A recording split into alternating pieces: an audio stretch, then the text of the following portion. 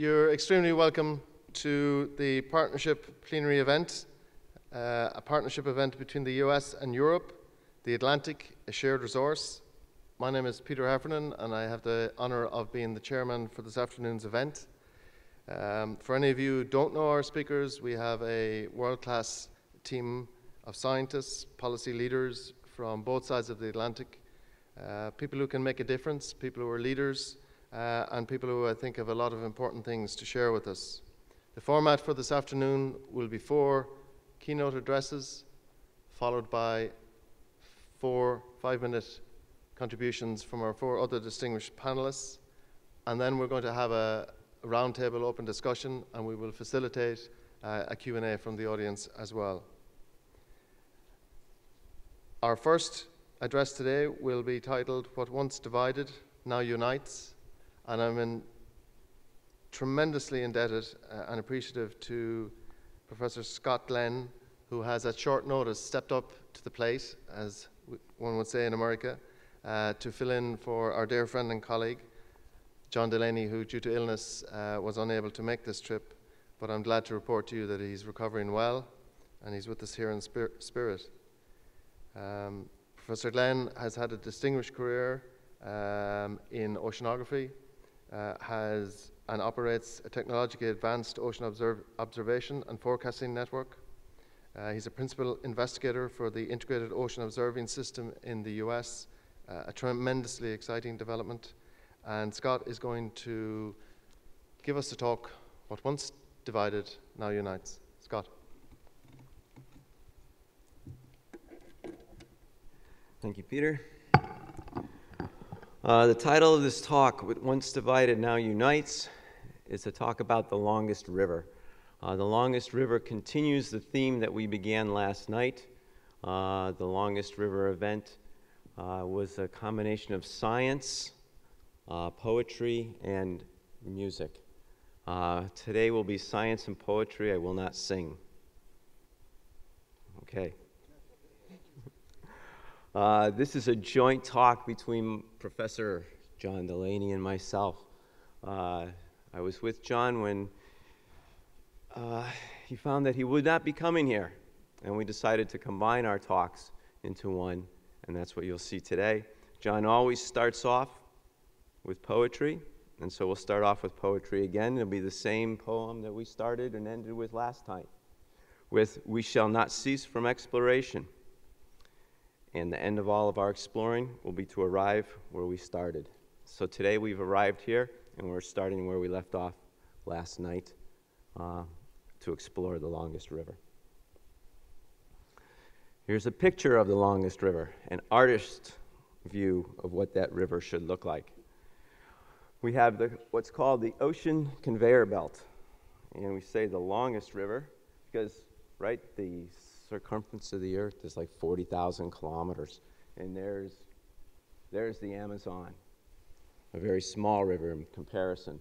And so the red is the warm currents, as you see, flowing north, taking the solar energy that we collect at the equator, moving it north in the North Atlantic towards Europe. And then we see the blue bottom currents, the colder currents, recirculating. And so this is that longest river, that conveyor belt that connects all of us. And we want to look first at some of the history, some of the people that have looked at this in the past. And we'll start with the first map of this region. And that was produced back in 1786 by Ben Franklin. Ben Franklin was the postmaster in the U.S., Postmaster General. He was worried about ships that were traveling from Europe to New England or Virginia, and he noticed that they were getting quicker to New England than Virginia, and they wanted to know why. And they asked the whalers, and the whaler says, "There's something out there called the Gulf Stream, this current here. And we can tell it, we can see it with our eyes. It's a different color, it's a very blue. And we can feel it with our hands, it's warm. We can put a bucket and put the thermometer in that bucket and see that it's warm." And we still use those techniques today. The satellite revolution in the 1980s looks at the sea surface temperature, looks at the color of that ocean with sensors in space, and gives us maps very much like this. 200 years later, we produced the first forecast models of what this Gulf Stream does.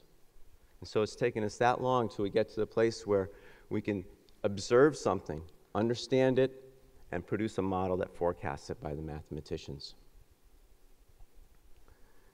If we move on a little bit farther in history, we look at the first successful transatlantic oceanic telegraph cables that connected Canada with Ireland. Here's that copper cable. It was used to communicate. It cut the time of communication from weeks to minutes. You could immediately communicate with Europe. That was a big advance.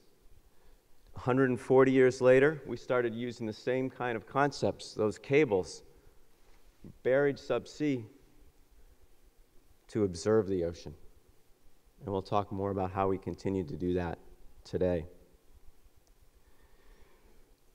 The third event, now that we could communicate, we wanted to explore. And this is the first global exploration, the HMS Challenger mission, launched from England in the 1870s. The question of that day was the debate over evolution. And to settle that debate, we went out to sea to see if we could discover those answers. And on the way, we discovered other things. One of the big things that they discovered was that in the middle of the Atlantic, there was a mid-Atlantic ridge. And we'll talk more about that today. And so sometimes these discoveries aren't planned, but there's something that occur on the way. So from this global view, from this global exploration of our Earth system, we move up to today. Back then, the debate was over evolution. The same debate now is going on global warming. If you Google climate change debate, you will see that Jim Hansen was just in Edinburgh receiving an award, and he said that we are losing the debate to the public. That was yesterday's news. And the debate that we are losing is about this system here. This is the Earth system as it's viewed from space. When you look at it from here, you see the land. You see the atmosphere, the swirling and the structure of the atmosphere. But you see a blue ocean that's kind of constant. It doesn't look like it's even moving, and you certainly don't see the bottom of the ocean. So you're missing that whole piece of the globe, which we know is like 3/4 of the Earth. And so the challenge that we have right now is to, in this system, for humankind, to optimize the benefits and mitigate the risks of living on this planet. And that planet is driven by two main energy sources. One of those energy sources is the internal energy of the Earth from when it was formed and compacted, and that internal energy produces molten rock way below the surface that upwells towards the surface in places like that mid-Atlantic ridge discovered by the Challenger. At that mid-Atlantic ridge, that molten rock comes to the surface, it makes new crust, it pushes the old crust away. That crust is where sediment accumulates, and at the edges of those plates, where they collide, that's where the great mountain chains are built, and that's where the great ocean trenches are built. So this is the process that's going on internally. It's that movement of the rock, of the geology that's going on based on the internal heat of the Earth. This is the map it produces. This is the map that John looks at every day to figure out, what are these processes? Can we forecast? Can we predict? And here are those plates. Here's that mid-Atlantic ridge, the longest continuous mountain range. This is where the crust is formed. And so, as you can see in this video that's running in real time over the last 280 million years, you can see the continents spreading apart. This ocean here is maybe 130 million years old. Homo sapiens have been on Earth for 200,000. So we're just a blink in the eye of this Atlantic Ocean. So that's the picture that John will look at. This spreading of the plates, this separation between us of the Atlantic.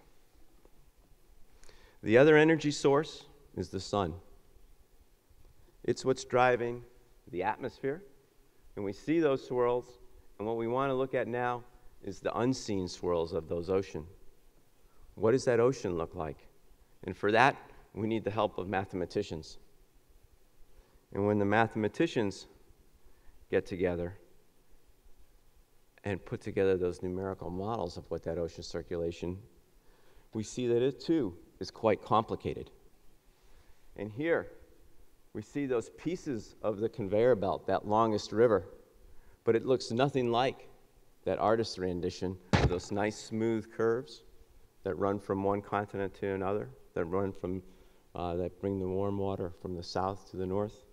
We see swirls and eddies and filaments, and it's this structure that I go to sea to study. And so that's why John and I have been working together for so long. His interest in that basin that contains this longest river, and my interest in the river itself. So what we'll do next,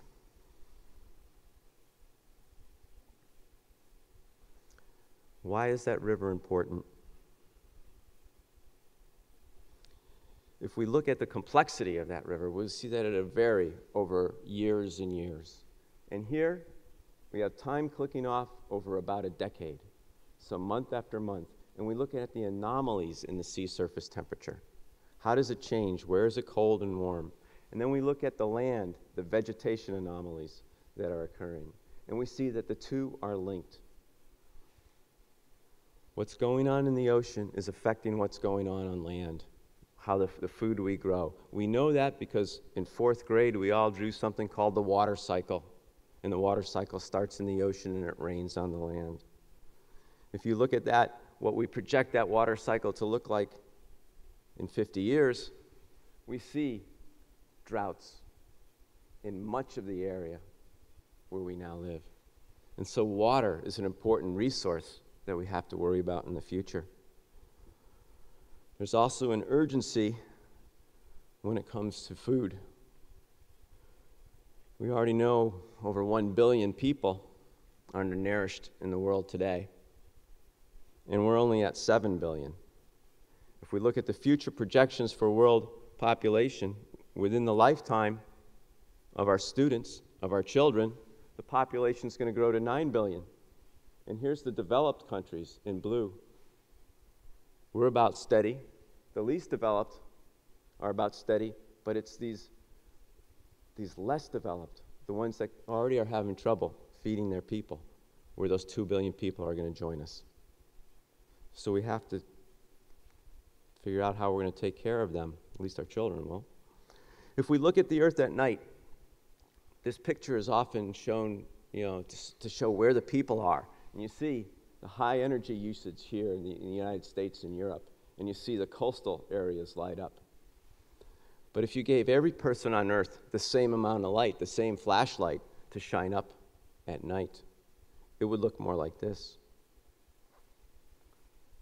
With this area all filled in to be of equal or greater value than we already have here. These people are going to need energy for food, for water, and we're going to have to go explore for that energy. We're going to have to find renewable energy sources, and we're going to have to provide energy for them. So that's another constraint. So we have to go back to our oceans. Nations will increasingly turn to the sea for these solutions. In the US, the National Science Foundation has started the Ocean Observing Initiative, and I'll show you quickly as we go through that. We start with 2 southern ocean sites in these harsh conditions that are hardly ever sampled, and we move north to the northern hemisphere, where we have more global sites now in high latitudes. So the high latitudes are covered with global sites. And we have the regional sites and near coastal sites. So these new marine sites that we're building will zoom in to this regional area. And we'll look at the details. Here's that Juan de Fuca plate the smallest intact plate in the world, with cabled observatories. Those same communication cables that are going transatlantic are now being used for science and deployed on these plates. And if we look, we zoom into what one of those nodes on that cable looks like. Here are the different sensors that will be deployed on there. Laboratories on the sea floor, moorings with profiling sensors, robots that fly within that area, seafloor laboratories to look at the vents that are coming out, and the ROVs from the boats. These are the important advances that we then will bring to science and the public. If we look at this beyond the marine systems, which are the high latitude, the plate scale, and the local coastal dynamics arrays, we have the cyberspace, the network that links all these. And that network provides for the data plus the interactivity, the interactive ocean. We can interact with it from anywhere, and we can do that for education and public engagement. We know how to do this, and so we want to apply it to those data sets. Here's some examples of where, from the bottom of the ocean, we can beam the video into control centers on shore. And so we can have that communication. But what we do is we turn those control centers into classrooms. And here, John Delaney can be on the boat working with the ROVs, looking at those black smokers and talking to the students on shore. And then through the internet, we distribute that to the rest of the world. This is important because we have a growing network of cabled observatories planned. And so how do we learn from each other and link these, especially across this band in the northern hemisphere, and especially across the Atlantic? One way we can do that is the experience we've gained through the U.S. Integrated Ocean Observing System. So before we were interactive, now we are integrated. And there's three components here: an international component, a national component, and the regions. And here's where the regions, this is where the society impact takes place, because every region has different situations. This then goes up to build a national backbone and then international backbones, like our international radar networks, our international glider networks. These are the things we are now building. And so if we look at one of those regions in the mid-Atlantic, this is the one that I run, where we have our control center, where we look at satellites in space and radars on the beach and robots under the water to get that Ben Franklin look at the Gulf Stream, where it's warm and the water is blue, to see how the hurricanes interact with the people, to fly those robots under the water, under that satellite data, and get what's going on subsurface where the fish are, and bringing that to kids. And yes, kids can sit in their living room and fly these gliders if they have to. So, Rick Spinrad was at a meeting here. I was at a meeting. I told him about our regional association and the regional gliders that we were flying. He says, that's all well and good, but what about the globe? What can you do about the entire globe? Can you take one of those gliders and modify it and fly it all the way across the Atlantic? Can you do it in a way that inspires students along the way? Here's the longest mission we'd ever done, 500 kilometers. We were very proud of that. He wanted us to go 11 times farther, and he wanted us to do it with 3 Christmas tree lights worth of batteries. And so we see the other extreme of sample in the ocean. The cables provide high power and bandwidth and a telepresence on the seafloor. This is low power, sustained presence, where we can have many of these small sensors everywhere and omnipresent. Can we build that and demonstrate it? It took us 3 years, but in 2009, we built one of these gliders, we increased its duration, we ruggedized it, and we built a global roadmap that students could fly this glider across the Atlantic to its recovery in Spain off Bayona, where Columbus's Pinta returned with the first news of the New World. The students there, the school kids that wrote letters that were on board, swarmed the glider. Plaques were put on the walls. The glider was put into the Smithsonian It's the first transatlantic vehicle on robot. And students made videos about it. The videos made it to public TV, made many awards. And so not only was it scientists involved, but so were the storytellers. That tradition continues today with transatlantic education programs. The classrooms that we have in the United States are linked to similar classrooms in Europe, and they are flying gliders, test gliders, to develop this long duration capability. And so here's the most recent one that flew from Iceland down to the Canaries. With this in mind, we've been issued a new global challenge, this time from both the Europe and the US, was to now build that global fleet of gliders and coordinate this first robotic circumnavigation. They asked us to revisit that historical track of the HMS Challenger and then train a global network of students along the way. And that's that track. We can see the 128,000 kilometers of the Challenger. We can do it with 16 gliders, operated out of 16 control centers and 16 classrooms, going out to kids around the world.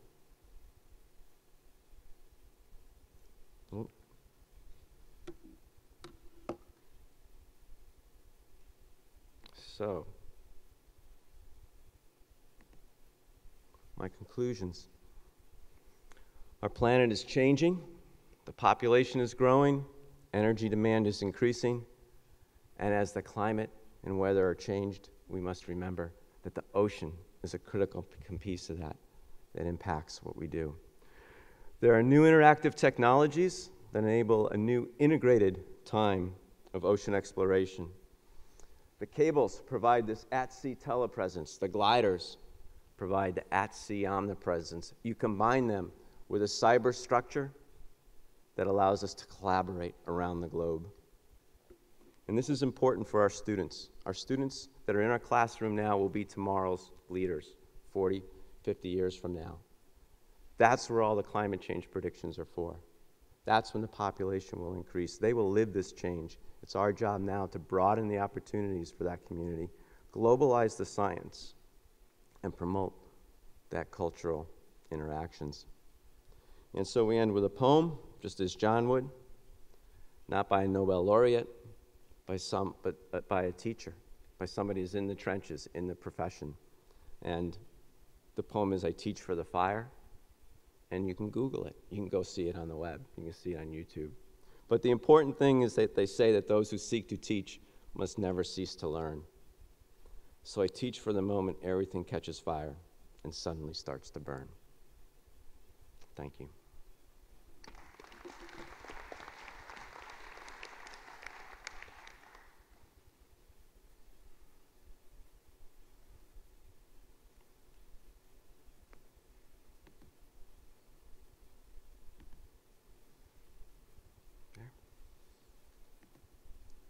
Thank you, Scott. You've certainly got us off to a tremendous start and really great on timekeeping. The inspiration and the challenge that has been laid out in our first talk, the mantle will now be taken up by Michael St. John, a Canadian working in Europe, in Denmark, a man who's combining an understanding of the animals in the ocean, the biology of the ocean, with the physics of the ocean. And Mike, the floor is yours.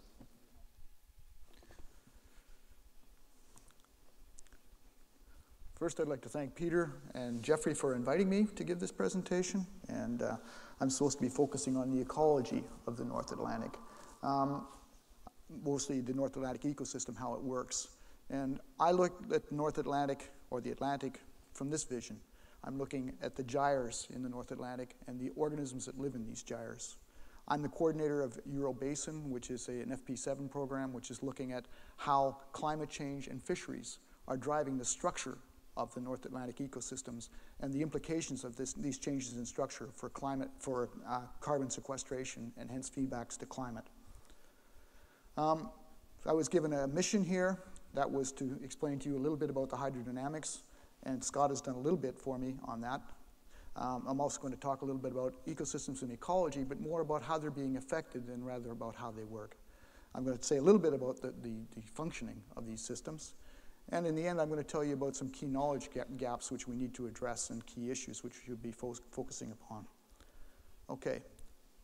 Martin, can you give me a bit of a, let's see, the animation? Are we here? Nope, I guess we've lost it. Anyway, this longest river, oh, here it comes. This is a simulation from NASA about the longest river. And we call it the thermal halide circulation in physical oceanography. And we've already talked about the warm surface water moving around the globe and actually going down in certain areas to depth. Where is this thing here? This is areas where deep water is formed. So the warm waters come along here, they get into this area here, they cool, taking CO2 down with them as they sink. And also biological particles going down to depth and taking large amounts of CO2 to depth. And this is actually called the lungs of the Earth. This is where most of the carbon is being pushed down and removed from the atmosphere. And so then this goes down and circulates in the deep water through the oceans. There are other areas here in the Southern Ocean and also here just off Greenland. But the major area for carbon deposition or transfer to the deep ocean is occurring right here. Okay. As you're all familiar with this figure, the IPCC from 2007 telling us about climate change, how the Earth is going to warm. And this is the general idea of what's going to happen. It's going to get much warmer in some areas, and we'll see some cooling in other areas as well. But we have major uncertainties, and when we put these kind of predictions up, CO2 emissions are going to be driven by social, political, economic, and geological constraints. Atmospheric CO2 carbon sinks and climate carbon feedbacks are not well understood right now, and that's one of the things we're working on in this Euro-Basin program. Climate sensitivities, we're not very clear on how clouds drive this system, and water vapor, which does have big impacts on the flux of heat into the surface ocean. But we are definitely going to be seeing changes in stratification in these systems. Stratification means that the two layers, there's a buoyancy difference. The surface layer becomes lighter, and the deep water stays rather dense, roughly the same density, although we are seeing warming in deep ocean right now. But this has major implications for the phytoplankton in the system. If you look at our tropics and mid-latitudes, the way we're sitting right now, you've got a lot of mixing going on in nutrient flux. And here the phytoplankton cells sitting up in the surface layer, they've got lots of light and away they go. With warming, you're going to have more stratification. This is going to reduce the mixing. There's going to be less nutrients for these phytoplankton, which drive the biological pump, and so therefore the production will be less. So it'll be a decrease in plants in the surface, which has major implications because these are the base of the food web for higher trophic levels. So your fish stocks are going to be impacted. At higher latitudes, right now you've got deep mixing. You don't have that much biomass being formed. It's generally lower, presumed to be lower. With climate warming and freshening, you're going to start to see the stratification take off. And you're going to have reduced mixing will increase plankton in the illuminated surface layers. So we predict that there will be higher, or we believe there'll be higher phytoplankton biomass, so thus our system should be more productive. Unfortunately, the evidence seems to be going in a different direction. This is some work by Boyce in 2010, where they took this is over a 100-year time series of phytoplankton production from all sorts of measurements globally. And if you look at what's been going on, you can see this is the rate of change of chlorophyll per meter cubed per year. So something on the order of a 1% decline globally of phytoplankton production in the last 120 years. And if you look in our North Atlantic, where I like to play, you can see this has been dropping as well. This is an area which actually has some of the most productive fish stocks on the planet. Blue whiting, herring, mackerel. These are very high abundances. Also, you may have heard about the Newfoundland cod. These stocks are in a state of decline. The food web is potentially not supporting them quite as well. Okay. Climate is also impacting upon the next trophic level, the zooplankton. This is some work by Gregory Beaugrand in 2004. But you're basically seeing here is a cold mixed water, cold temperate mixed water species in the period from 1958 to 1981. And this is their distribution. The high abundance is in red and the low abundance is in blue. As you move into 2003, 2005, you can see that these midwater, or these cold temperate species, have basically been shifted a little bit north, but they've declined dramatically. Now this is the prey for our fish stocks, the larval fish, the juvenile fish, and this is driving their production. If you look at the subarctic species, you see in this early period, they're rather high around Iceland in this area, but as you get into 2003, 2005, they basically moved out of the system. So you're seeing a restructuring of our systems with climate change. This is rather worrying. Especially in light of the biological pump, we're seeing a reduction in primary production, a change in the zooplankton community. What's happening with the flux of carbon? This we don't know yet. There's been a lot of discussion about the trophic cascade in the literature, and this is some evidence that's telling us it really does work. A friend of mine, Ken Frank from Canada, another Canadian, did some work on the Scotian Shelf, and this is how we believe our systems function. You've got a bottom-up approach, which is basically the production. Climate's driving the phytoplankton production, which drives the zooplankton production, which drives the prey on the zooplankton, which drives the small pelagic fish, which in the end drives the large predators, versus the top-down approach. So this controls the production this way. A top-down approach is where these guys control the structure this way. So the large fish selectively graze here, reduce the pressure, reduce this population, which then releases this population, so that goes up. Whereas, and then when this goes up, this population of small zooplankton goes down. When this goes down, the phytoplankton comes up. That's how it works in theory. The reality of it is over here. It does work. Okay? Here's a time series from 1962 to 2002 produced by the Canadians of the groundfish. This is basically driven by Atlantic cod. And so the zero is the long-term mean of the population. And you see here in the early part of the period, in the early 60s, we had a positive period where there was a lot of these groundfish. If you looked at the small pelagic population, you see this flip. They're down. If you look at the zooplankton, because the small pelagic population is down, you see the zooplankton goes up. And the zooplankton who's grazing on the phytoplankton go up, the phytoplankton population goes down. Later in the time series, you all know about the drop in production or the population biomass of this cod stock. Here we're in a low period. You see the small pelagics come up. Then the zooplankton in response go down, and the phytoplankton comes up. So the question, when I first saw this presentation, or this figure, or this paper, the question was, what happens to the carbon? What's happening to the biological carbon pump? I asked a number of my friends who work in biogeochemistry, and they basically said, we have really no idea. We don't understand how this system functions here. We don't know really well, or we don't know how the biology controls, the higher trophic levels control this flux. And that became the mission of Eurobasin, this 7th framework program. 5 minutes, 10 minutes? 10, all day. Okay. But this is getting into the biological carbon pump story, and you should probably be aware of this. This is driven, the phytoplankton production is driven by solar energy.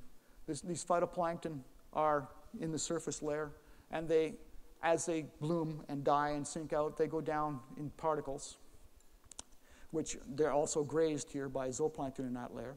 These particles sink out and are grazed by zooplankton, and eventually some of it sediments out to the deep ocean.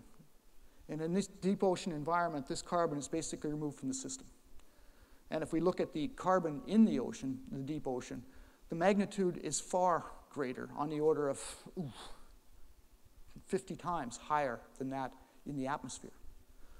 So anyway, this is a major pool of carbon, and it's being driven by the solubility pump, which is basically the saturation, and the biological pump, which is the flow from the biology. But it's not just phytoplankton, which is what everybody's been looking at. Zooplankton species, and as I've already showed you, these are changing dramatically in this key, highly productive environment. It's the zooplankton that are actually impacting having a major impact upon this. You see a number, this is the fecal pellets, which are basically contain the leftovers from small microzooplankton and from phytoplankton, and these sink out at different rates. So different zooplankton species have different impacts upon the flux of carbon. And as our ecosystems are changing, this rate of flux is going to change, and our sequestration is going to change. Oops. I've shown you a fisheries impact. I've talked a little bit about the impact of fisheries on this system. Now, a fellow by the name of Halpern and crew generated a paper for Nature a few years ago, where they looked at the human impacts on marine ecosystems globally. And they categorized the impacts as fishing, pollution, invasive species, and acidification. Also temperature rise. So here is this a simulation going on now? No, it's just my eyes going. Okay, anyway, you can see globally the areas of high impact of human activities. Here, this is sea. This is the northern North Sea. Okay, China Sea. Caribbean is also targeted, but you also see other areas like Australia where you have very low impacts. So we know where these impacts are taking place. We know what they are. Acidification, temperature rise, invasive species. We're an immense number of studies on these things. The problem is we don't know how they impact upon the system itself. We can do a correlation and say, okay, acidification leads to this amount of degradation of this amount of material. But the system itself, the outcome of that system, be it carbon flux here or fish stock dynamics and biodiversity, is determined by the system. This is a nonlinear interaction. It's complex. There are multiple feedbacks in it. And our approaches right now are rather deterministic and lack feedbacks. The feedback I just mentioned to you was this carbon flux, the flow because of the phytoplankton. So there's a feedback here. The phytoplankton sinking out remove carbon from the system, which then reduces the potential for carbon in the atmosphere and so on. So it can reduce it. But if the carbon starts coming out due to global warming, then you're going to increase the heating. So this is the kind of feedbacks we're thinking about. These systems are called complex adaptive systems. And the emergent properties of these systems are fish stocks, the dynamics of fish stocks, the flux of carbon, carbon sequestration, and you've all heard about regime shifts. These things, a number of these, this is actually a food web for a herring. So sitting up here is a herring, and these are all the species that interact with this herring. If a number of these species break down, i.e. are lost in the system, you may go through something that's called a regime shift, and we've seen this happen in the Northeast Pacific. What happened was you went from a system dominated by fish to a system dominated by shrimp. Okay? We're seeing this globally happening all over the place in many different systems. 5 minutes, I gotta talk faster. Okay, I was asked to tell you something about knowledge gaps, and this is from my perception of where the knowledge gaps are. Who are the key biological players influencing the efficiency of the biological pump and higher trophic level production? We really don't know that because of the switching of the shall I say, the function and the productivity of different groups. How resilient are these players to changes in ocean temperature? This is a driver of changes in stratification and circulation. Many of our species have to be, fish stocks in particular, the eggs are laid in one area and the larvae are moved, eggs and larvae are moved to a juvenile habitat or a larval habitat that allows them to survive. Stratification, global warming will change these circulation patterns. Ocean acidification, huge question. And we're seeing increases in acidification in the ocean right now. I'm sure you're all aware of it, but one thing that you're probably not aware of is that the deep ocean is becoming more acidic. And the level is rising, i.e. it's moving towards the surface. So it's becoming a more and more acid ocean. It's shifting up towards the surface. Changes in ecosystem structure, biodiversity due to exploitation patterns. We're seeing this through many of our systems right now. What are the ecological processes modifying the flux of carbon through the mesopelagic layer? We've got a very large stock of fish down there, mesopelagic fish, which are potentially a huge resource to be exploited, but we don't know what they do in controlling the flux of carbon from these areas. And it's very clear that something is going on there, but we don't know what it is. And this carbon game, if it's not sinking out, what is happening is not sinking. That means it's being pushed back into the surface layer, which means it's getting back to the atmosphere. Basin shelf communication. We really don't know very much about the flow between the shelves and the open ocean. And we need to know if this linkage is important for species dynamics and carbon sequestration, because our most productive marine ecosystems are on the shelf. And the transport of carbon off the shelf has been postulated to be very important for the sequestration in deep ocean. So my big question, and I think for most marine scientists who work in the North Atlantic, is how will North Atlantic marine ecosystems and their key species and services, fisheries, carbon flux, respond in the future to the multiple stressors of climate change and exploitation? That's the take-home message. These are very key issues for the future of the planet, for our future in the planet. I shouldn't say the future of the planet. The planet will be here without us. But this carbon sequestration, as I said, the North Atlantic is one of the key areas, and we don't understand exactly what's going on there. And of course, these massive fish stocks, which are now depleted. In order to address this question, a basin-scale EU North American activity is necessary. We can't do this alone. And I'll say again, thank you to the conveners for inviting me. I hope this has given you a little more information about what's going on in our system. Thank you. Thank you, Mike. Again, I think we're getting a common theme. How can we understand it? How can we get the information we need to understand it? It's changing rapidly, but not predictably. How do we get to be able to predict what's going to happen? Our next speaker is a dear old friend of mine, Dr. Mike Crosby, as I know him better. He has survived 30 years of working in the university system, through the federal government system, at both NOAA and NSF in Hawaii, and back to the third level world again in Florida. He's no stranger to Ireland and has been a great partner to Ireland in establishing scientific partnerships in the past. Mike is going to talk, I hope, a little bit about the socioeconomic interactions, the relationships between humans and this Atlantic Ocean as we move to the future. Mike. Well, thank you very much, Dr. Heffernan, and I appreciate the kind invitation to join this special session, and to the organizers of this entire conference, ESOF 2012. I suppose we're in 2012 now.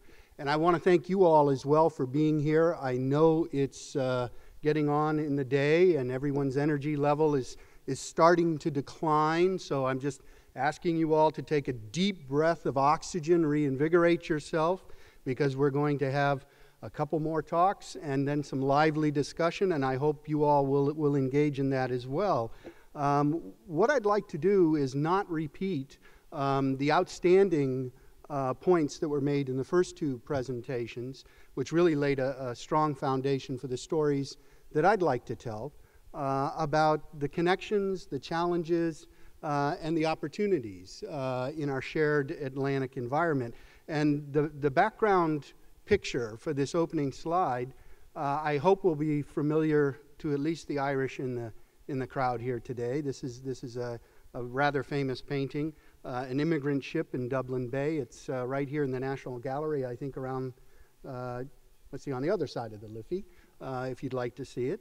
But I purposefully use it to show that human connection, the human connection that we have on both sides of the Atlantic. My own family, my grandparents came from County Wexford. My father lived his early life, early years there himself.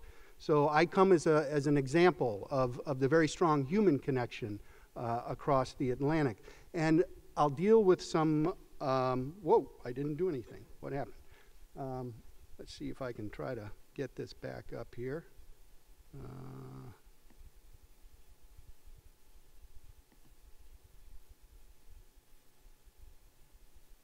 I don't know what happened. We're having a technical glitch. But what I want to try to do is begin with mentioning that very strong human connection, show some examples that might resonate with some of you in the audience about the connections between both sides of the Atlantic, and then come back again. And I'd like to end with, I think, what is both one of our greatest challenges and opportunities, which is the human dimension of how we promote wise stewardship of our shared resources. And I think we might need to get a technical hand out here. I don't know. Is the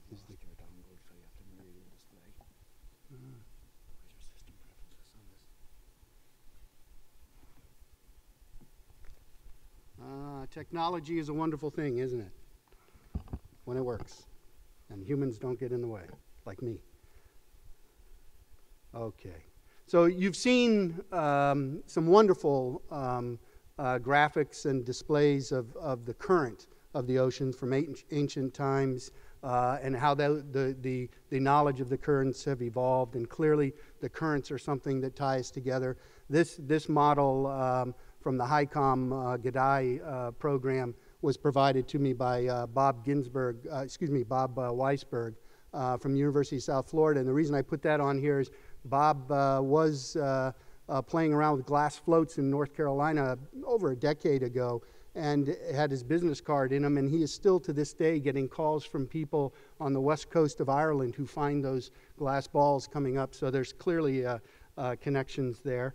And again, some of the more sophisticated models that we saw in some of our earlier talks. But the connection with the currents is only one way that the ocean connects both North America and Europe. The other is a strong connection that both the EU and North America, and the US in this case that I'm showing here, the oceans are very directly connected to our economy. And the economy is something that does make the world go round.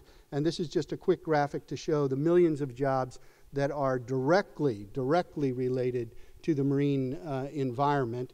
But if one were to take the next order up, the spin-off and related jobs and employment, you would be orders of magnitude higher and orders of magnitude higher in terms of the percentage of the gross domestic product of the EU, and in this case the EU 27 and the US. You've seen wonderful presentations in the first two talks about some of the threats that we have. Many of you have heard about these threats: overfishing, pollution, climate change, energy extraction, etc.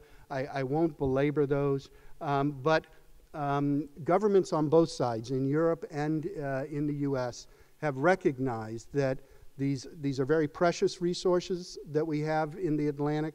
Our economy and society is dependent upon these resources, yet they are under rather significant and increasing stress and threat. So on both sides of the Atlantic, various programs have been brought for in recent years that I think are very similar. If you look at the summaries of both of these, the recent National Ocean Policy that was established in the United States, and the SEAS European Research Area that was also established, you'll see similarities. I won't read this for you, but you'll see similarities between the main thrusts of both of these programs. And in both programs, you'll also see the need to promote international partnerships. Because quite frankly, a lot of this wonderful science that you're hearing about today and over the next couple of days here, it costs money.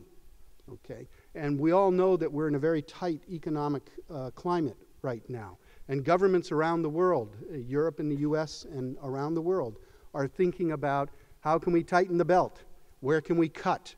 And this is where it's important that we come together and partner. Neither country, and I think the previous speakers have mentioned this themselves, neither the EU nor North America can do this by themselves. We have to partner together. So the theme of this whole session really is not only shared resources, but the underlying need, the priority for us to partner these programs in a transboundary effort. What I'd like to do, though, is talk to you, share a few stories that I think will illustrate at maybe a more understandable or personal level the connections on both sides of the Atlantic. And the first story I'd like to talk to you about is Vasco da Gama. Now, this isn't the human explorer Vasco da Gama, but this is Johnny Vasco da Gama. Johnny is a Kemp's Ridley sea turtle. And if I can get this little thing to work here, Kemp's Ridleys are an endangered species of sea turtle that are normally found here in the Gulf of Mexico.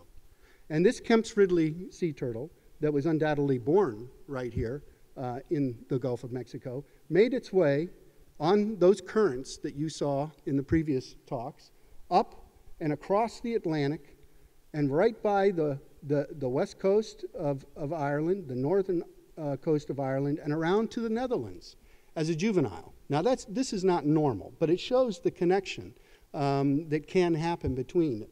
And it also shows, I want this story to illustrate the partnerships of institutions that enabled that turtle that was found near dead as a juvenile in the Netherlands to be, that was in 2008, late 2008, to slowly be rehabilitated in the Netherlands, then to be transferred down to Portugal, to be further rehabilitated, and then was flown last year, at the end of last year, from Portugal to my home institution of Mote Marine Lab, where we have a rather significant sea turtle hospital and a sea turtle conservation program.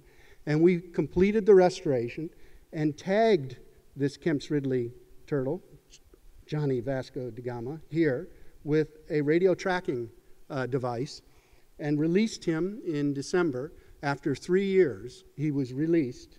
And I should say she, because initially they spelled his name with a Y, thinking it was a male, and it's actually a female, as it turns out, we found when it was at Mote, and released it. And here is the telemetry tag data that shows that Johnny Vasco da Gama, after this enormous trip across the Atlantic, and with the help of institutions in the Netherlands, Portugal, and Mote Marine Lab coming together, released this turtle, endangered species, back into the Gulf, and it's a success story. But it takes those kinds of partnerships. This is a segue I can just mention to you, those who may not be familiar with Mote. It's a completely independent institution, been around for 60 years. I've got about 100 research staff there, 200 total staff, about 32 PhDs. We conduct research all around the world in every field you can think of, and we have a number of partnerships in the international arena. Being independent in the U.S. allows us to also partner with Cuban scientists, by the way, and we have Cuban marine researchers coming up to work with us all the time, and our scientists go down there as well.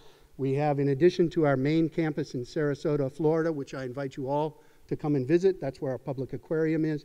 We have a 200-acre aquaculture park, inland, a smaller field lab here, Charlotte Harbor, a major research facility in the Florida Keys, and an education center in the Florida Keys.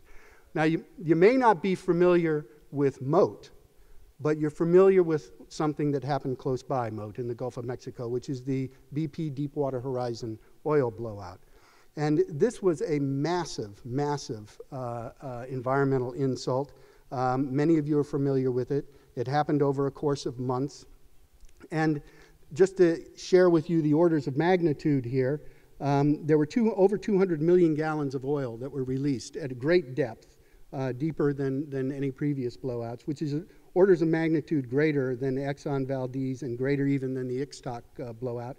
But a distinct occurrence here was also not just the depth, but 2 million gallons of dispersant that was issued at depth. This led to quite a bit of the oil never reaching the surface, which is a good thing in some respect, but perhaps not the best of things in other respects. And the reason that I bring up this whole issue of the blowout gets back to that energy extraction threat that we have. We certainly must go after energy, at least in the near term in terms of oil, while we are developing alternative sustainable sources. But you have those same threats here in the Atlantic that we have in the Gulf, and it's all connected.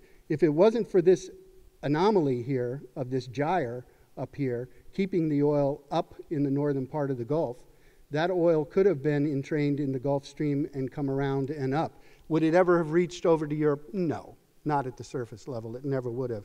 But the reason I'm bringing this up is that it's what you don't see that can bite you sometimes. And in this case, the oil was collected and dispersed at the surface. It was burned. We did have impact to the shoreline, and it was horrendous, the impact that did happen, but it was small.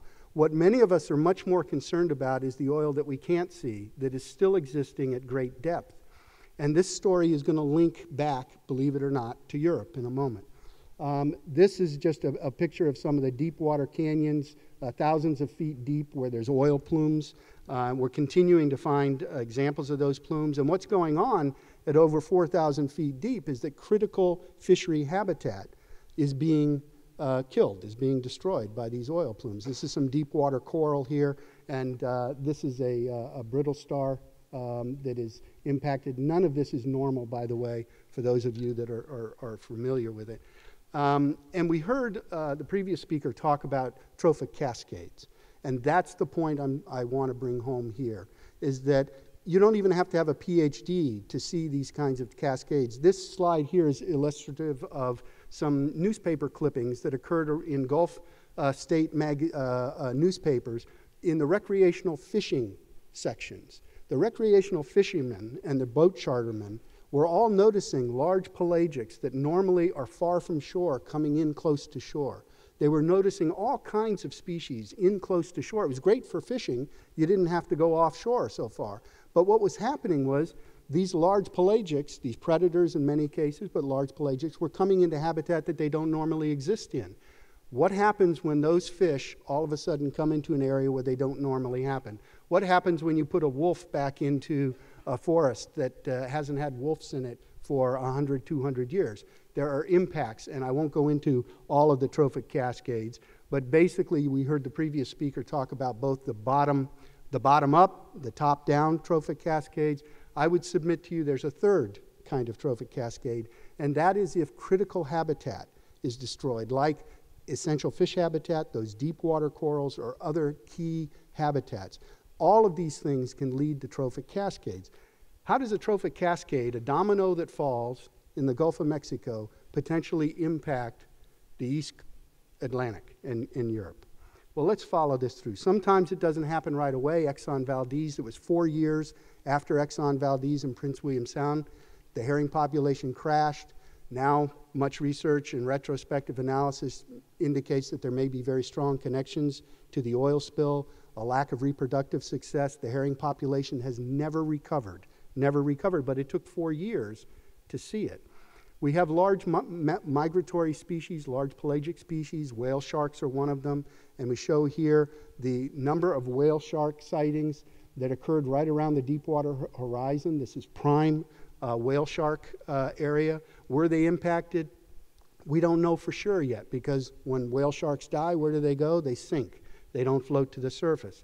Here's another large pelagic, bluefin tuna. And you can see again the bluefin tuna line going right through where the Deepwater Horizon was. Well, what does Gulf of Mexico tuna have to do with Europe? Well, here's what it has to do with Europe. That tuna population extends all throughout the Atlantic. Now, there's a western set of breeders and an eastern set of breeders, and I'm going into dangerous territory here with David sitting here at the end of the table, since he was one of Moat's first eminent scientists in fisheries science, and he may be able to talk a little bit more on this when he has his comments. But you'll see that there's very strong connection between the Gulf of Mexico populations, the western breeders, and in fact, the radio tagging shows that there is transport back and forth across the Atlantic of this key bluefin tuna stock. Now, there's also overfishing pressures, and we heard about that earlier as well. There's overfishing pressures with sharks in general. This was prepared for me by one of our scientists, Bob Huter at Moat Marine Lab, and it shows some of the radio tagging data of the blue sharks in the Atlantic and the North Atlantic stock, and showing the connectivity from North America over to Europe between this species as well. So we share quite a bit in terms of fisheries, and you heard other fish species mentioned earlier as examples. Who cares about sharks and the collapse or the depletion or the decline of sharks, which we're seeing all around the world, and especially in the Atlantic? Well, one of the reasons we need to care about them is Research is showing at Moat and elsewhere that there are distinctive cancer therapies that are being developed. We're developing them, other people are, from many of these elasmobranchs, wound healing technologies, but also the impact ecologically and economically to tourism, to fisheries in general. So it's very important. One of the other areas that we think might help in terms of the threat of depleting fish stocks is land-based sustainable aquaculture and partnering in land-based sustainable aquaculture.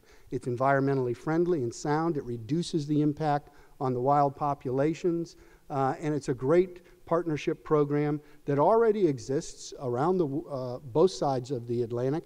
Here's a listing of just some of the partners that scientists at Moat have with aquaculture folks, researchers in Spain, in Scotland. We have Germany, throughout the Caribbean, and there's any one of you could probably tell the same kinds of stories, but partnerships, international partnerships in land-based sustainable aquaculture is an opportunity that I think across the Atlantic we can build upon. One that I can't not mention, I must mention here, as a great international partnership across the Atlantic, was one that I had the privilege of building along with Peter in 1995 when I was at NOAA. I believe it still is ongoing today, and it's an outstanding example. And for those of you in Ireland and Europe, the Marine Institute is really a powerful, powerful research institution. And the ship right across the Liffey here from you, I hope many of you will be able to see. It's state-of-the-art, and it's just magnificent what they can do now with the technology that the Marine Institute is bringing to bear. Especially in the area of ocean observations, climate change. We heard the previous speakers talking about the next generation, if you will. This slide shows really, I think, the outgoing generation. When you see the ocean observation network fully implemented, if the funds really are secured and provided for the long-term implementation and operations of that, these kinds of ocean obs that you're seeing here related to climate change in the oceans will seem archaic, but they are intimately linked with the commerce, the fisheries, and both the ecological and economic viability of our shared resources in the Atlantic. And of course, you can go online and look at all of the different observation systems, but again, these will pale compared to what is about to be implemented. One of the areas I was very pleased to hear the previous speaker mention, and I wanted to really focus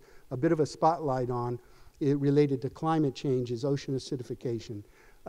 Most of the world has really been focused on the temperature aspect of climate change. I really feel, and many scientists feel, that ocean acidification may be the bigger, longer term, and more impactful negative impact of this. And these slides were provided by my program director for ocean acidification studies, Dr. Emily Hall at Moat. There are a number of other ocean acidification facilities around the world. Moat has its own as well, with deep water, pure seawater that is coming up that is naturally acidified. Some of these others in Papua New Guinea, one in Italy, and there's others around the world in Australia that exist. I think we should be partnering together in this respect. And on the last slide, I failed to highlight the fact that I'm so pleased, I think it was just in last month, I think it was, that the Ocean Acidification International Coordination Center was established by the International Atomic Energy Commission here in Europe, affiliated with Monaco Environmental Laboratories. And I think that's a terrific step forward in terms of international partnerships related to ocean acidification. And then I want to end by coming back to the human element again. And I was very pleased that earlier today there was a session on ocean literacy, and I had the pleasure of sitting in for several of those talks. But in the end, we can have the best science proposed, the best science funded, but it really takes a change in how human society at a global level views the oceans. And that means we need to significantly enhance the level of global ocean literacy in our public. We need to share a vision for this global ocean literacy. And this is definitions here of what constitutes an ocean literate public, one that understands the ocean's influences on human society and our influence on the oceans. They understand the basic principles of ocean dynamics and ecological systems in the oceans. They can actually talk intelligently, perhaps not at a PhD oceanography level, but intelligently about ocean systems. And most importantly, and very importantly for funding of science in these tight economic times, is that an ocean literate public can make informed and responsible decisions regarding the oceans, its natural resources, and funding the science that is absolutely essential for the wise stewardship of these oceans. And what I would like to propose is an informal science education research initiative that's focused on the oceans, on the marine environment. And specifically, this research initiative should design and test, quantitatively test, insert rigor, scientific rigor, in what are the best informal science education approaches for enhancing the literacy, the ocean literacy of the public. And aquariums around the world are really an optimal place for this initiative to be implemented. And I would request, I'll announce here today that Mote is going to put their money where their mouth is, literally, and we're about to announce a new competitive program in which we would have a Mote eminent scholar of informal science education, that we will have people come to Mote for 2 to 3 months at a time on a sabbatical. These will be experts in the research of education methods. They will conduct their innovative research at our public aquarium, the largest attraction in Southwest Florida. They'll design and test these methods of informal science education, and we'll cover their salary and their per diem for that. And what I'd like to see is Europe implement the same kind of program so that we can actually link these programs across the Atlantic and perhaps focus, in fact, on the Atlantic itself. Because in the end, it's about what this slide illustrates. It's the next generation that we must ensure has a significantly enhanced level of ocean literacy if we are to promote the wise stewardship, to address the challenges that we face, and to take advantage of the opportunities out there for international partnership in the science, in the conduct of marine science, and in fact in the stewardship of these precious shared resources. Thank you very much. Thank you, Mike. I'm going to move us on to the fourth of our keynote addresses now. And if anybody feels like a stretch, don't be shy. You can get up. You're in Ireland. You can stretch and relax. It is a pleasure to introduce our final keynote speaker. He works very closely with Ireland's Commissioner for Europe, who has responsibility for research and innovation. He is a man who has a great depth of experience in managing research service delivery and in managing policy areas of research at a European level. He's a man I've gone to develop a very deep professional respect for, and one I'm looking forward to working very closely with in the years to come in taking on some of these challenges that are being posed for us. Robert Jan Smits, Director General for Research and Innovation.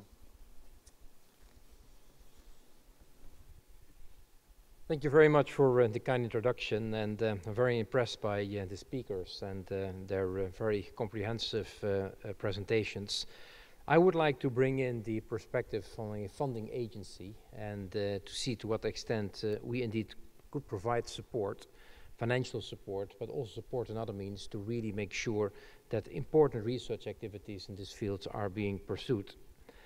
I'm not going to repeat what some of the previous speakers already mentioned, why the oceans are so central to our well-being and prosperity. You mentioned the climate regulators, the sources of food, energy. You mentioned indeed very clearly, all the speakers, the importance of the oceans for many, many, many different aspects of our daily life. I think also a clear message I got from the previous presentations is, of course, the accumulated effect of all our activities, and that is leading increasingly to a deterioration of the marine environment, and that it is important in that context that we really work in partnership across the Atlantic to address some of these major challenges. And as a matter of fact, we are, from the side of the European Union, doing that. We have a very comprehensive program called Framework Program, which is running with a budget of around 53 billion euro. And marine research has a very important place in our program in different areas. Just to give you an example, how many projects we have been funding. We have been funding something like 1,000 projects, a total of amount of 2 billion euro over the last number of years.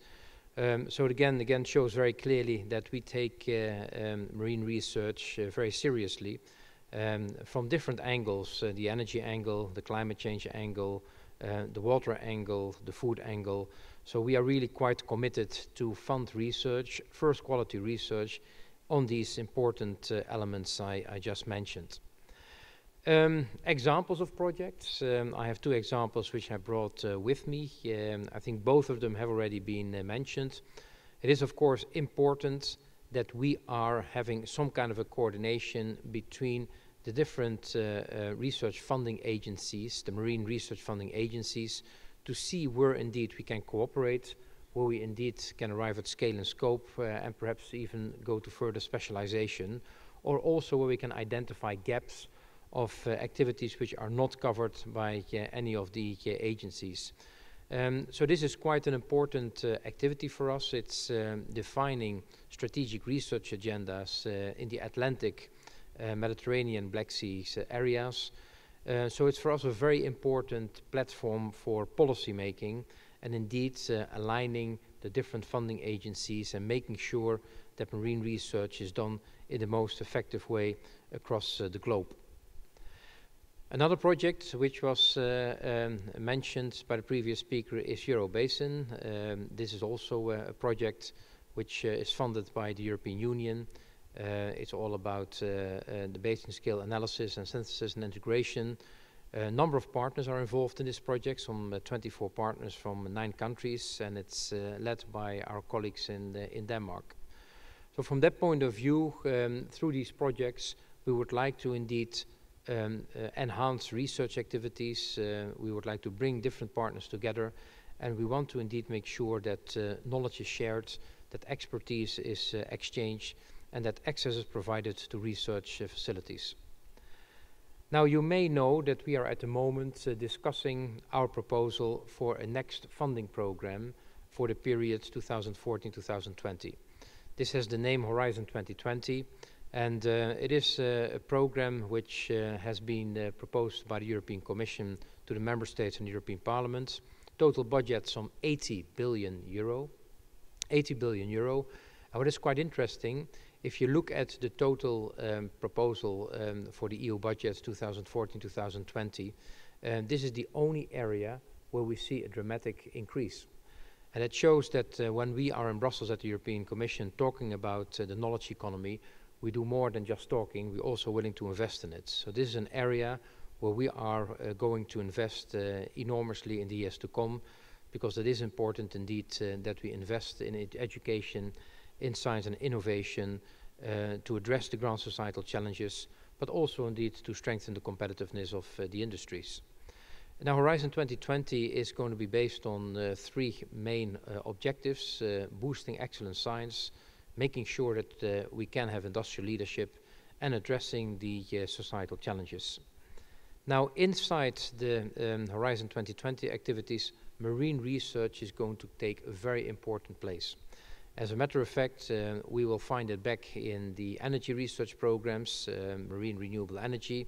In the transport activities, we are going to have quite a dimension in the field of the marine. Fisheries, aquaculture, and marine biotechnology will be a priority. The climate, of course, and resources exploitation. And last but not least, research infrastructures, by indeed making sure that the different research vessels which are existing work in close harmony, that there are exchanges of researches, and that these vessels are used to the most effective means. But we are also looking more and more into the complex matter of data storage, data handling, data interpretation, scientific repositories. These are all very important issues which we need to address, not only in the European broad context, but across the Atlantic as well, with our partners on the other side, because these are, as previous speakers have mentioned, such a complex matters that we indeed need to partner up. Since we are close to the end of the session, and everyone is of course looking forward to questions and answers, I decided to keep it extremely short. But I just want to leave you with two messages. I think first of all, we from the side of the European Union are committed and remain committed to invest in marine research. You can count on that.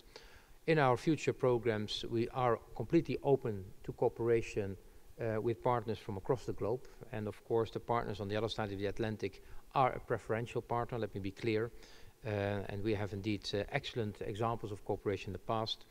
But there's a third message also I would like to pass, and that it is of course important that we do these research activities, that we collect the data, that we indeed make sure that we extend the frontiers of knowledge. But it's even more important that policymakers are indeed picking up these messages and base their policies on scientific facts and figures. And if I look at the recent Rio events, I must say that I'm somewhat disappointed that we do not see all governments basing their policies on scientific facts and figures. And that is a key message also I would like to see. It's very important that we don't only collect the data, disseminate the data, but also that policymakers are convinced that these are the right data on which they have to base their future policies.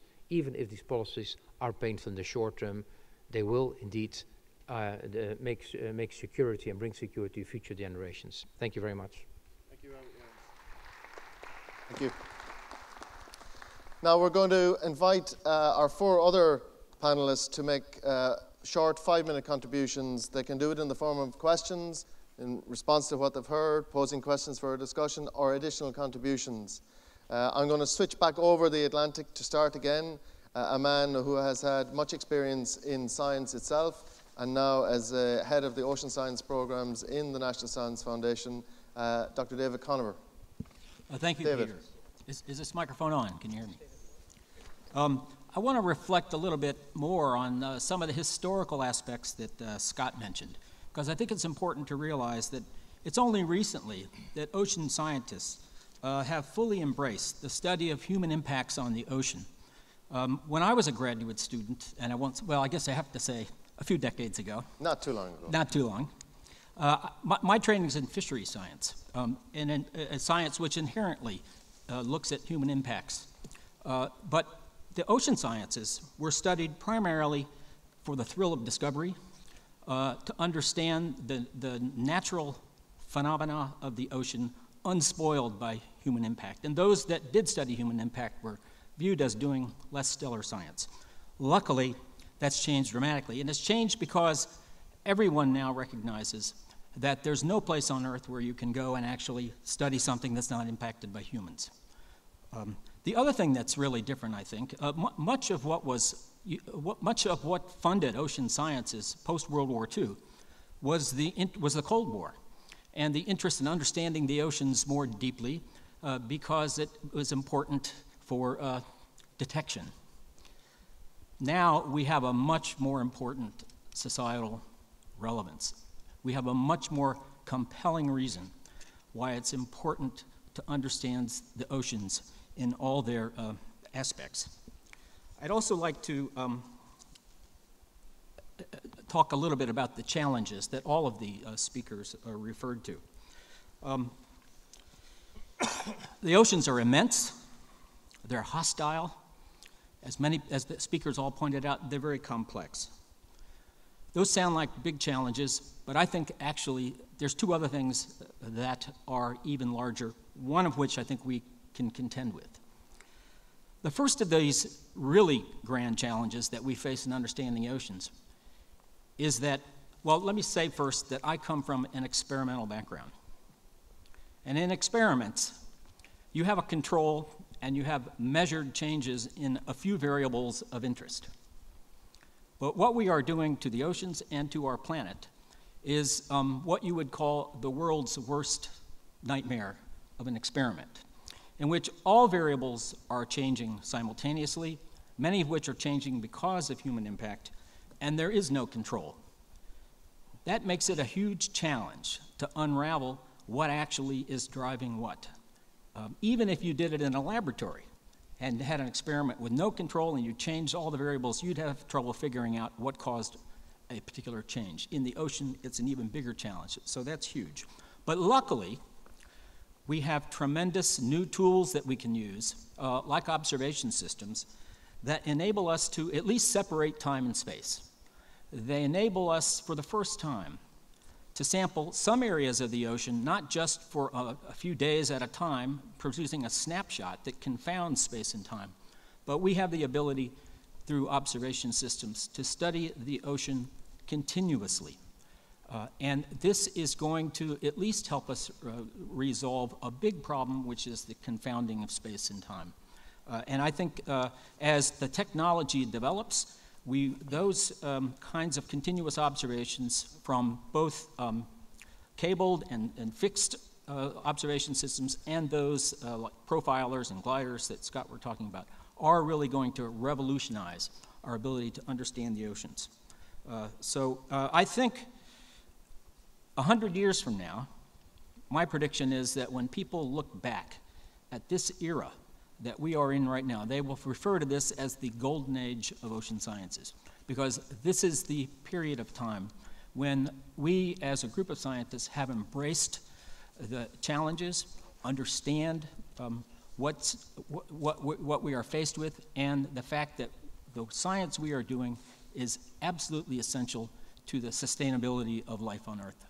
Thank you, David. Thank you. That's my 5 minutes. I hope I didn't go over time. Very well used 5 minutes. And I hope the audience are getting ready with their questions, and I hope we're stimulating some thoughts and ideas. I'm going to fly right back over the Atlantic again to an Irish graduate from Trinity College, Professor Karen Wiltshire, who is Vice Director of the Alfred Wagner Institute for Polar and Marine Research in Germany. Karen, your 5 minutes. Thank you very much. I'd like to take on the issue of how we communicate.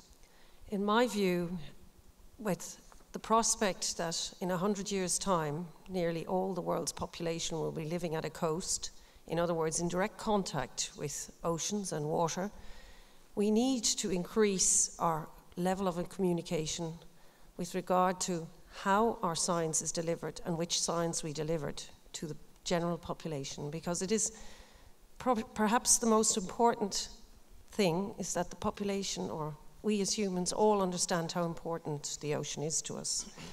And that means that we have to deal with the different views, the different stakeholders, and these are everything from our energy suppliers, be it renewable energies or non-renewable energies, through to a person, for example, who lives behind a dike, or who doesn't, if they're unlucky enough maybe to live not behind a dike, and who might be at the mercy of the water coming down a river at the same time as the ocean inundation. And in actual fact, I think the interesting thing is, although really most of the population does have contact with water and the oceans, they don't seem to understand how important they are to us.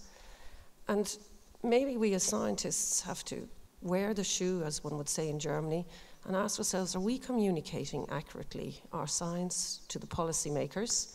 And then do the policymakers understand how important policy is with regard to our oceans? And last but not least, I think we have to find new ways in total for communicating. And I think then, Scott, your initial statement, which says basically that you can start with poetry, which is one way of communicating, or a film, which we saw earlier on, that is certainly a way to reach people, but there have to be other ways of reaching people, because it's not quite obviously not enough. And I would like to, for example, take your example of an organism, a big turtle, which is the cuddly number maybe for the population, and maybe then you can understand better how an ocean current can function. I think that's a very good example. And not just the disastrous aspect of, for example, my house might be washed away in the Arctic if we end up having more eroded coastlines, or even we tend to focus on disasters, in my view, or the cushy number. We have to find something in between it. So at the end of the day, I think that the whole issue is, how do we communicate that oceans are important? And maybe that's all I should say to that. Thank you, Karen. Now, flying back to New England, a man with the name of James McCarthy. Must have some Irish connection. What about that? A professor in Harvard University, a biological oceanographer, a man who has been at the very head of what Euroscience Ocean Forum is open forum, is actually modeled on the AAAS system in the US. James, your 5 minutes. Thank you, Peter. Well, I've thoroughly enjoyed these presentations. I hope you have as well. The topic, the Atlantic Summit, our shared resource, but really we've been talking about the North Atlantic. North Atlantic is tiny, really tiny. The Pacific Ocean covers 40% of the globe. I personally, in my 40-some years of ocean research, have worked on all the oceans. So why all this focus on the North Atlantic? Well, it turns out it's really special. It's not simply because we live on the shores of it and it's our front yard or backyard, but it really does behave differently from other areas. We've had this wonderful introduction to the longest river. So the Gulf Stream, I mean, every ocean basin has a western boundary current. In the Pacific, there's the Kuroshio, the North Pacific, the South Pacific, the East Australian current, the South Atlantic, the Brazil current, but none of them do what the Gulf Stream does, which is tuck deep and form that deep water that is, we've heard described in presentations earlier today, is not only extremely important to the climate of this area, because if that water weren't sinking, the Gulf Stream wouldn't be pulled north. The climate of Northern Europe and certainly of Scandinavia would be very different from what it is today. So there's something really, really unusual about the North Atlantic, and in part it's explained by its connection to the Arctic. So the Pacific connects to the Arctic with a very shallow, broad shelf, but the North Atlantic connects to the Arctic with deep water. And of course, the Arctic is an area that we also know is changing profoundly. There really hasn't been time today to talk about that, but as the Arctic goes, the North Atlantic will go. It will change. We're now seeing right now, in June, a new record low summer ice extent in the Arctic. Already in July, we've set new records. The year of least minimum ice extent on record so far, beginning with the satellite observations in 1980, was 2007. We're setting new records this year. And of course, that ecosystem will change. And as the ice goes away, there will still be organisms. I hope some of you heard this morning the Tara project described, or maybe the alien deep in the session earlier this afternoon in this room. No matter where you go on this planet, you will find organisms. So the Arctic will still have plankton, but there'll be different plankton. It'll still have fish, but there'll be different fish. Many of the marine mammals and the seabirds may not be driven to extinction, they'll be reduced to smaller areas, but the climate of this North Atlantic area will certainly change as sea ice is lost from the Arctic. So as we look historically to see how climate has changed in this area, I mean, the Little Ice Age, well documented in literature and poetry and paintings from Europe. This was a climate, an unusual period in climate that, as far as we know, wasn't seen profoundly other places. It was largely in the North Atlantic, the medieval warm period. So we know that this is an area that can, over a relatively short period of time, show large swings in climate. So it's another reason that we really do focus our interests and energies on the North Atlantic. I'd like to just conclude by saying that in my career in ocean science, so much has been learned, and we've had wonderful snapshots of that today. And I liked very much what David said about the whole perspective of ocean science having shifted in the last few decades since the end of the Cold War.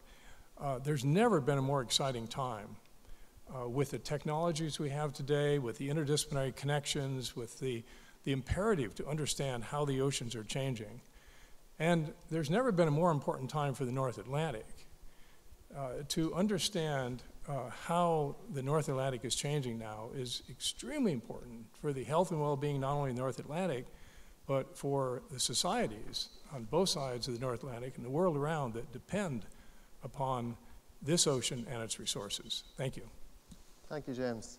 And now our final contributor, all the way from the University of Porto, a dear friend of ours, Professor Isabel Sosa Pinto. Okay, thank you for inviting me for this session. And I would like to support some of the things that were said before very shortly and perhaps raise 2 other points. And I would like to support very much this notion that ocean literacy and promote ocean literacy is really important. Because even if I'm from a country like Portugal, that we see each other very much connected to the sea, and historically we are very much connected to the sea and exploration and everything, what we find is that really we don't know that much more about the ocean, especially the ocean or the marine environment. We don't know more than other nations that don't see themselves so much connected. And also our economy is not much more connected to the ocean. Of course, fisheries are going down. So really we need to interest people, not only to protect our oceans, but also in terms of using sustainably our oceans. And I think we should do that also by, well, many examples are given here. We have some, for instance, my group has a program of bringing people to the beach, the children to the beach. And even this environment should be so familiar. They are very surprised with what they find and what they learn there. So I think sometimes there are even simple things that we can do. So I think the big challenge, and I'm very much, my research very much connected with biodiversity and the environment, but I think to protect biodiversity and the environment, both marine and terrestrial, I believe we really need to use more the ocean and the resources we have in the ocean. And the challenge is doing this in a sustainable way. And for that, of course, we need to understand it better. I'm not going to say any more because we learn about that a lot already today. But I think we need to also develop governance of the oceans. And I think this was not very much mentioned. It's not really a research, but I think it's a development in a field that is very important. It's law, and that's maybe is not very important for us as the researchers because we can do our research, we have mechanisms, but to actually, for action, for protection is very important. And also when we want to use the sea, it's very important. And another point I'd like to make is about integration of activities. We already start seeing this a little bit. I worked for some time also in integrated aquaculture, and I think this is very important to make it more like an ecosystem, to make it more sustainable. But I believe also we should integrate other activities, new activities, and already plan them to be integrated, like for instance this wind energy, that we are going to put platforms at sea. And this, I mean, the sea is very, very big, but it's also difficult to use. And so if you're investing in something like platforms, we should try to make them compatible with other uses like aquaculture, even with tourism, without just looking at energy. And this is energy, and that's the important thing. And really, then we use all the space with these devices, and then we need aquaculture, and I think we need aquaculture at sea also. So I think, and this is something that we should really, and of course, collaborate in this kind of research. And I think I finish here. Thank you for that. And I want to thank the audience for being so attentive. Your opportunity has now come. We have at least 3 and maybe 4 volunteers who you can't miss because they're there in their lovely green t-shirts and they have a microphone. If you want to participate, please put your hand up. I'll try and spot you. Please identify yourself. And if you're posing a question, preferably, if you could identify to whom you want it posed. This gentleman here on the front right. Right here in the second row on the front, on the right. My right, I beg your pardon. Yep. Thank you. I'm Tom Kennedy, editor of Science Spin, which is a science magazine. My question is not so much about who does the research, that's the interesting bit, as who funds it. And I noticed today in the presentations that MOTE is independent. That suggests it's privately funded. I remember from previous presentations, some of the research being done in Portugal was funded by the military. Then there was the Tara. I think that has a private owner. Now, the reason why I asked this question is we're all aware there's been a major shift in policy, in funding policies towards the applied, and we want results today that we can apply. Whereas a lot of marine research is would really fall into the blue skies interest, special interest, long-term type of situation, which raises questions about how difficult it will be to sustain a high level of funding. And what this leads me to wonder is, in America, in the States, there's a long tradition of private support for research. There are lots of foundations. In Europe, we have a much poorer record in that respect. And not alone have we, in the last number of years, I remember when the first framework programs began, the emphasis was on the practical, the shipping. It took a lot of work, thanks Jeffrey, to get marine on the framework agenda. That was a major achievement. So the shift was towards a more general approach to funding marine research. But I'm just wondering, this is the question I'd like to throw out, and something which I'd love to see debated, is what role, if any, could be explored for private participation, private funding, whether it be through tax relief mechanisms or otherwise, to make up for some of the possible loss that we're going to get for blue skies research. Thank you. Okay, you do realise, Tom, that taxation policy is a member state responsibility. We haven't given it up to anybody yet. So I'm not going to really point the finger too hard at Robert Jans. Robert, if you want to come in towards the table, if you want to move the mic, it'll be easier. Who wants to jump in on that? The sustainability of funding, private versus public? Mike? Well, since my home institution was mentioned specifically, I'll take an opportunity at this, and we are a bit unique in this respect, being 100% independent. As I said, it's about a $20 million a year operation. About half of that funding actually comes from competitive research grants from NSF, NOAA, just like a university in the U.S. It's the other half that is a bit different and is worth explaining. Depending on a given year, anywhere from a third to a quarter of our science is funded through admissions to the public aquarium. We translate and transfer the science that we're doing in the messaging in the aquarium, and that money is plowed back into the science. Again, the remaining third to 25% a year is, in fact, from philanthropy. We have a fairly significant donor base at Mote, private foundations, individuals that fund the research that we do. We don't have that straight line funding from either a legislature at a state level or a federal level, a university kind of funding. That makes us very nimble, but it really creates challenges in terms of the funding as well. But it is a combination of all of those different avenues, as well as intellectual property. We have some of our research has led to patents that have now been licensed and are returning funds back to the research endeavor as well. Thank you. I think it's fair to say, it's an excellent question, Tom. In the US, through the National Science Foundation, a very large commitment, a multi-annual commitment to ocean observation, to a cabled observatory capacity has commenced and is being built out at the moment.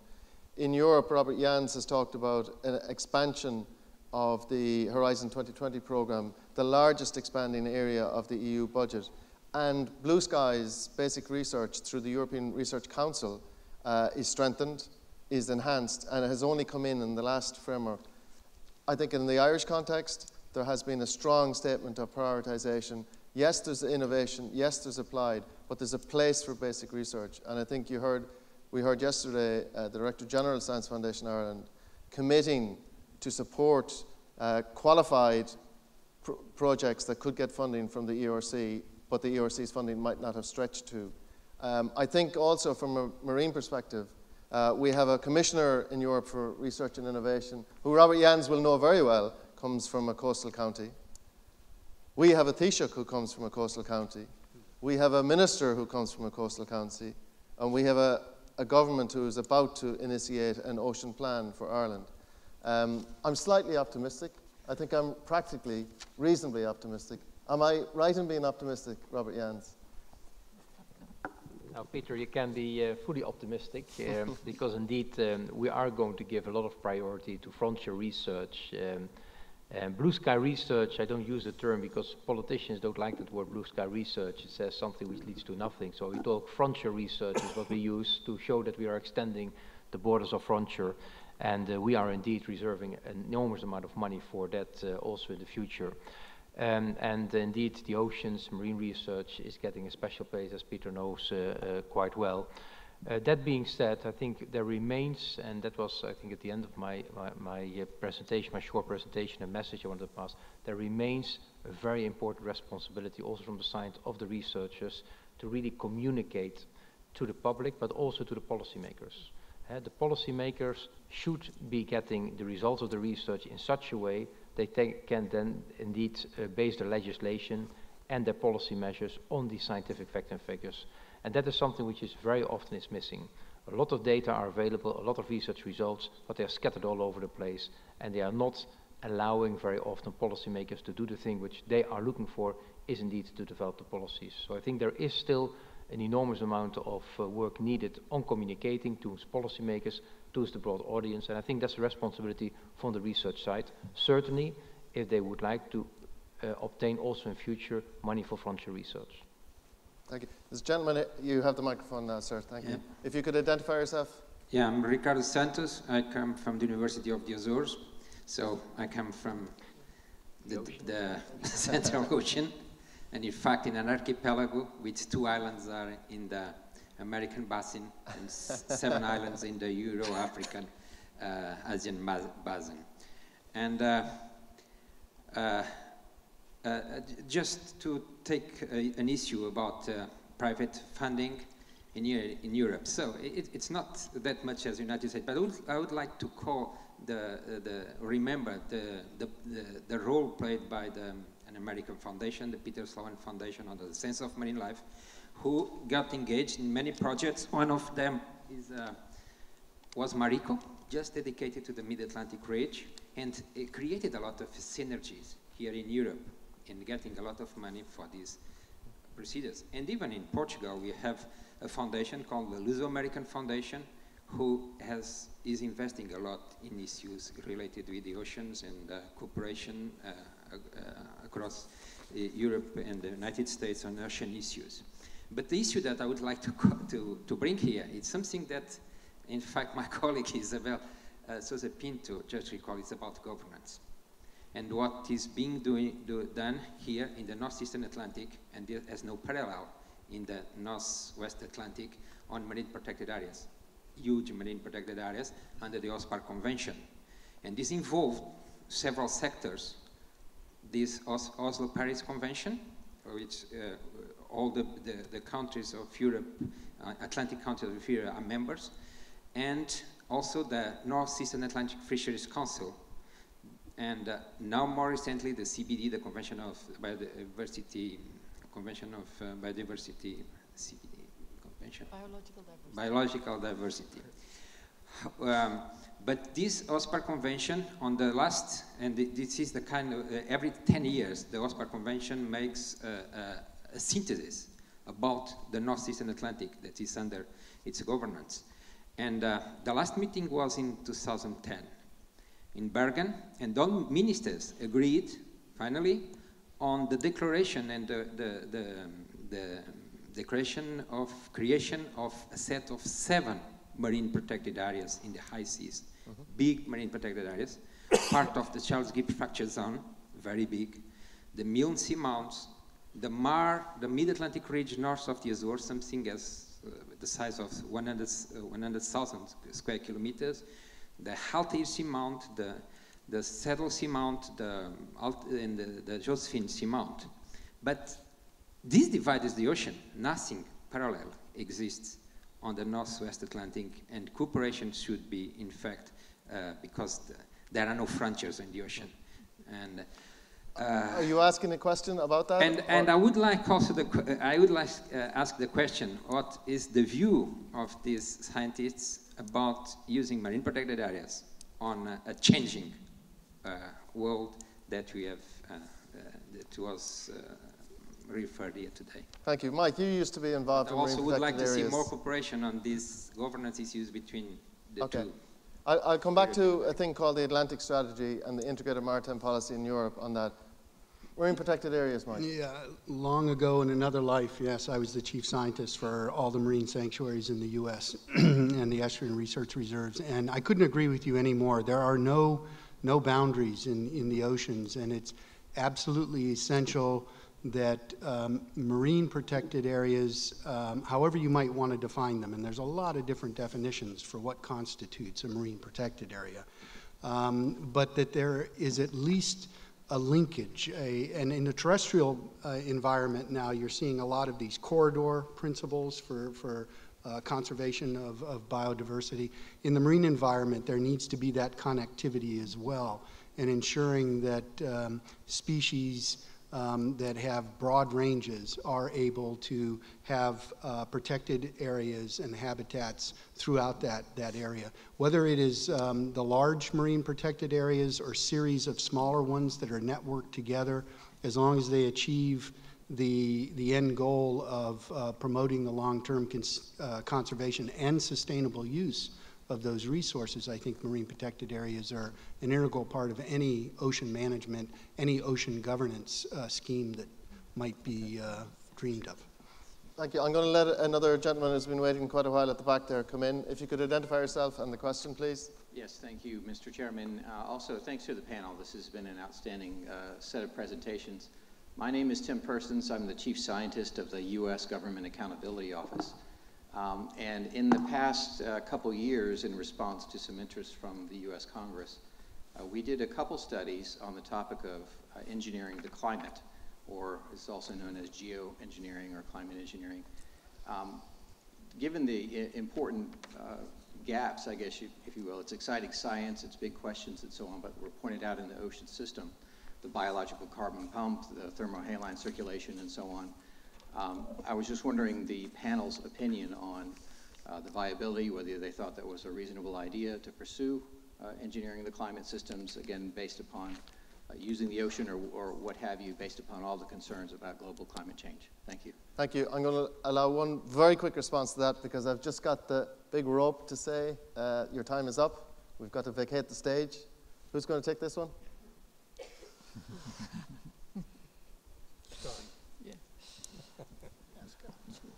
I think David answered that question best when he says we are doing a very uncontrolled experiment. And that would be the same thing. There are some very good ideas out there. If there was a way to test some of those, some of the best way to test those are with numerical models of what could happen in the future. Those numerical models take understanding, they take mathematicians, they take observations. We can't do it in the real world, so we have to somehow come up with those mathematical tests to do those in the future. And I think that's what will help guide us. And it's the best guidance we could help for because this is an uncontrolled experiment we are already in and we've already begun. Thank you. I do apologize to the audience, anyone who wasn't able to get in. I want to leave a parting thought with you. We've heard from the experts how important the North Atlantic is. It's not a parochial view for us on either side of it. There's no point us being omnipresent and telepresent on one side of the Atlantic without being there on the other. We need to be there in the middle. We need to be doing it together. Let's do it together. Thank you.